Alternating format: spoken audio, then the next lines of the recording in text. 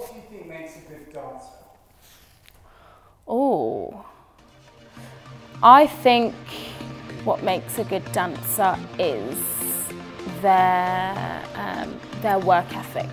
Number one is not necessarily what you've been given physically, but here is so important. How you approach class and training. If you work the hardest in the class, you know, you can improve and you can gain everything. You know, it depends how you take that information and what you do with it. And I think it's all down to work ethic. That's what makes a great dancer. And again, being open your mind to what the teacher is giving you, different kinds of information that your peers might give to you. You say, I want to take that. No, I don't want to do it like that.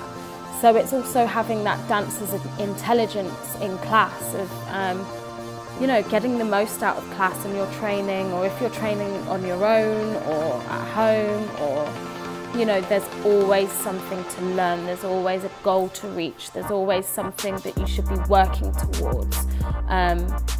And having that mentality as a dancer is so important, being driven. And also being a human, bringing yourself to your art form, bringing yourself into the studio, bringing your personality into your dancing, rather than just, you know, learning the steps and being a robot. For me, that's also very important, is like having heart and soul in what you do, because for me that's a lot more interesting to watch.